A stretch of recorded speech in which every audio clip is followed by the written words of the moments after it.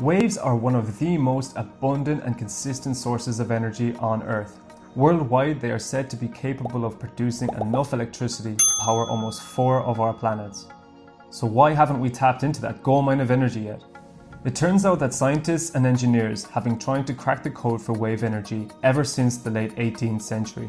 While significant progress has been made since then, there hasn't yet been any single revolutionary breakthrough that provides the answer.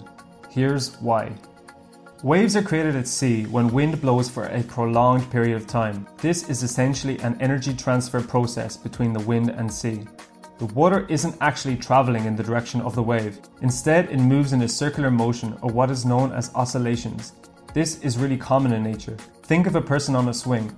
Together they move to and fro in a sweeping arc, but never actually move further forward or backwards past those critical points. If we graph the motion, it would look something like this.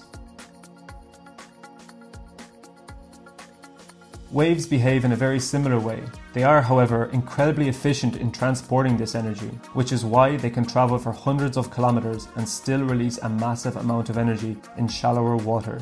The problem with this type of motion is that there is no straightforward way to convert it into useful energy. If water did move in the direction of a wave, you could simply put a turbine in the ocean facing the oncoming waves and it would happily spin and produce electricity. Turbines are used to produce the vast majority of our electricity, as it is proven to be by far the most efficient method to do so. Our major power sources such as oil and gas, wind, hydro and nuclear use a turbine to generate energy through either a moving fluid or a gas. In fact, most of the existing wave energy capture technologies use a turbine too, but they are not nearly as efficient at doing so. This problem has led to the development of a huge variety of innovative solutions. These technologies attempt to use the various motions that a floating or submerged body experiences to produce electricity. Consider a buoy floating in the ocean. It bobs up and down as the waves pass by. This motion is known as heaving and can be used to compress fluid in a hydraulic system or to power a linear generator. Some technologies use the potential energy of captured water to power a turbine. Another concept takes advantage of the fact that shore-breaking waves have much more horizontal or surge motion and can be used to push and pull a giant flap. Newer technologies include an underwater carpet, which absorbs energy from waves, while another features a constantly swinging weight inside, which continually tries to recenter the device as it rocks. The challenges that each of these technologies face are many. The ocean is a brutal environment, and designing a system that can survive hurricanes, storms, and constant exposure to the elements is a real challenge.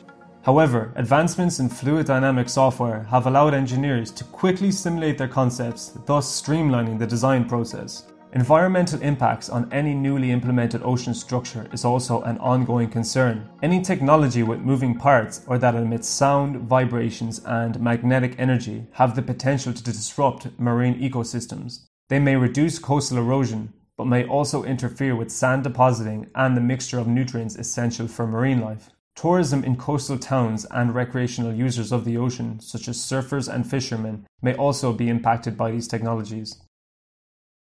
There are clearly a wide range of WEC concepts out there. This is one of the reasons why wave energy has not yet taken off. Perhaps more than one winner will emerge from the pack, and several concepts will work in tandem to optimize the wave energy generating potential. It is also quite possible that the solution has not yet been found. Perhaps the most significant hurdle of all will be the ability to compete with other energy generating technologies in terms of costs.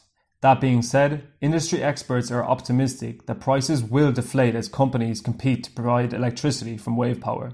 One thing is for sure though, waves will play a massive part in the future of humanity. If we can just tap into that enormous power that the ocean holds, we may unlock the door to solving the energy crisis that we currently face.